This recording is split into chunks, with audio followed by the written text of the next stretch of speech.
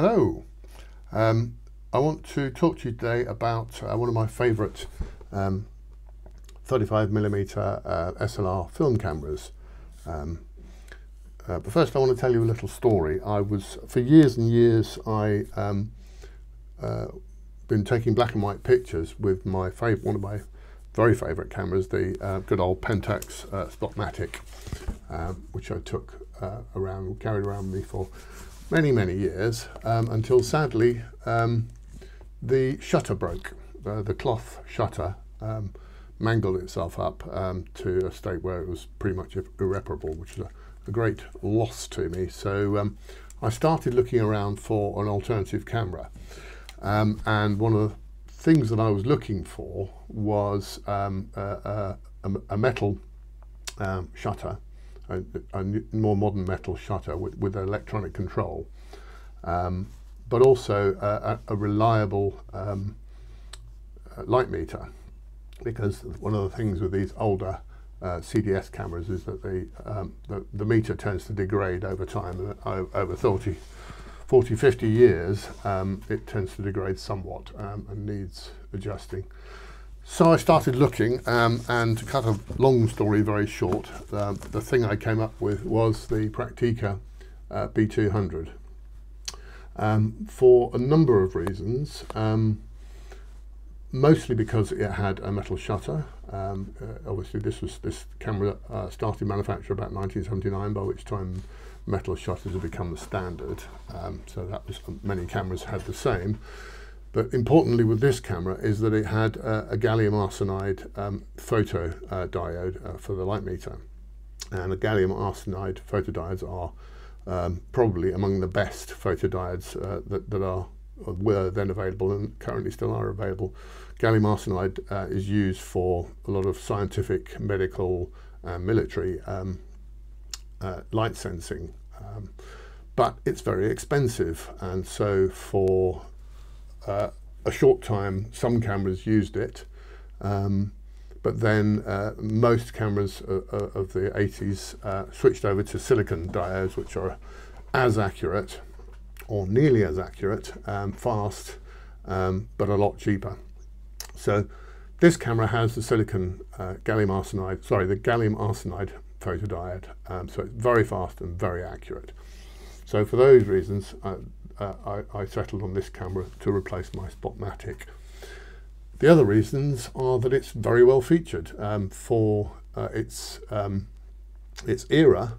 It's probably one of the best featured cameras available on the market, competing and in a certain sense outstripping its rivals of the time, the Pentax ME Super, the Olympus OM2, and some of the earlier Minolta XG series. It's fully featured. It has all of the features that some of those cameras lack. So specifically, it has its automatic and manual, semi-automatic, automatic aperture control and manual. It has exposure compensation dial. It's significantly a memory lock, so you can lock the exposure settings and then move away to a new subject. And it also has a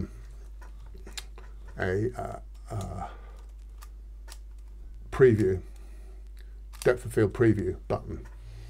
So it has everything that you need on a camera like this. One of the other things I was looking for with replacing my Spotmatic was, of course, the ability to use a lot of my old, rather excellent M42 screw lenses.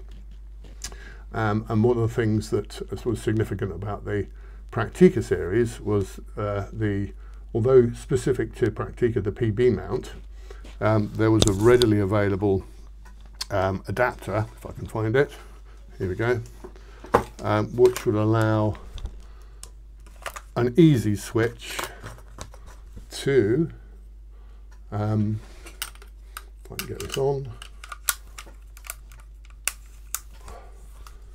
to my M42 lenses, and I've got an old, one of my favourites, a Chinon 50mm here, M42 lens, which will now just easily fit onto the Praktica without interfering with sort of the feel of the camera too much. It has a little electronic gizmo here which allows it to still have full metering on the camera, so I can meter through the lens with all of the electronics through the viewfinder in exactly the same way as I would be able to with a regular PB Pentacon Praktica lens. So that was, with all of those features combined, this has made this camera the one for me to replace my Spotmatic. And I've used it a lot, and it's proved to be thoroughly reliable, and it's pretty much just an excellent camera, and as I say, better in some respects than the Pentax ME Super and the Olympus OM2, both of which I find a little small. This is not particularly large. I'll show you direct comparison. Here's the OM2, and although slightly smaller, they're about the same size, and I think the Olympus is actually slightly heavier, but it lacks depth of field preview. It doesn't have the same degree of manual control. I mean, it is an automatic and manual camera, but I find this a bit fiddly. I don't know why. So this is it. This is the Praktica B200. I also like the skin, the sort of slightly rugged skin, and it just feels nice in my hand, and it feels the right sort of weight for me, and works very well. Now, on the open market, this particular camera commands a reasonable price these days because it is recognised as being a fine camera. But what is generally not known, it seems to me, is that the sister camera, the Praktica BCX, is in all respects identical to the B200. It's the same camera. And the only reason it looks different is because this was styled for the European market, whereas this was styled for the Russian and the Eastern European markets. And it was just considered that the silver top was the thing to have at the time. So this camera was redesigned to this style, but it's the same camera. So all BCXs have exactly the same features as the B200s. So that's pretty much it.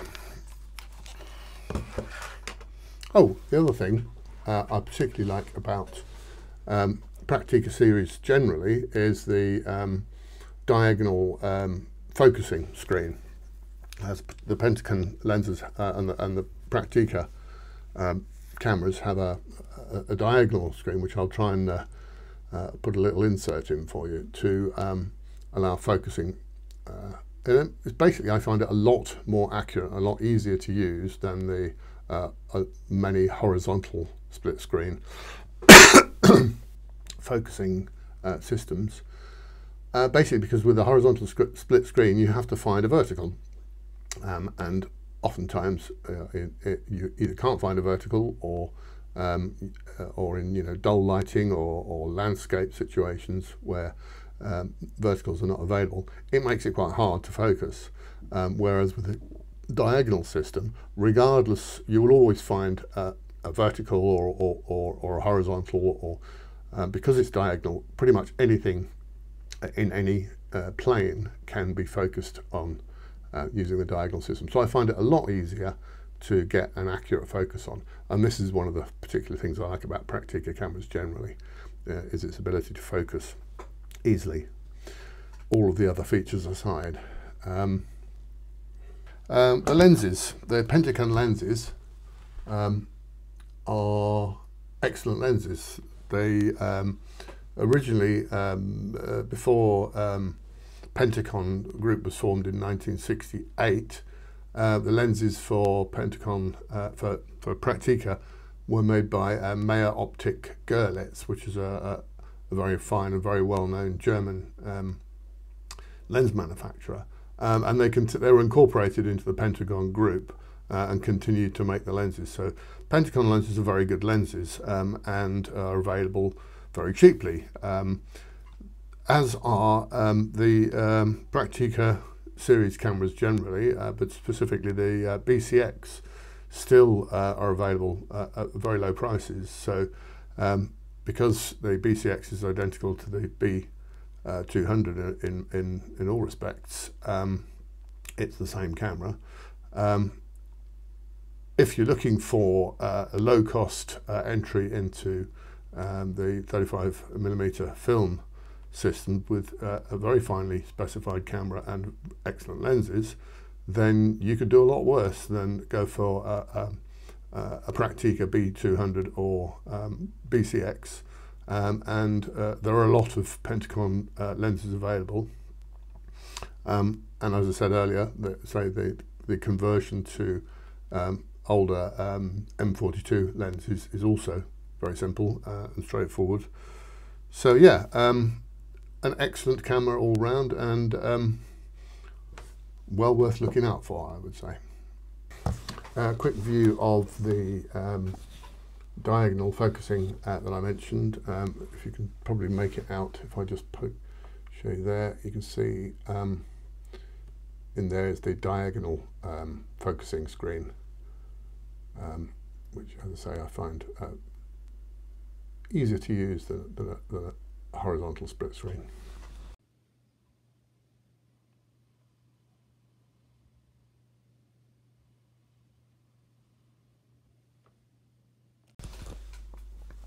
Also, I want to try and give you an indication of the LED system in the viewfinder, if we could just about make it out.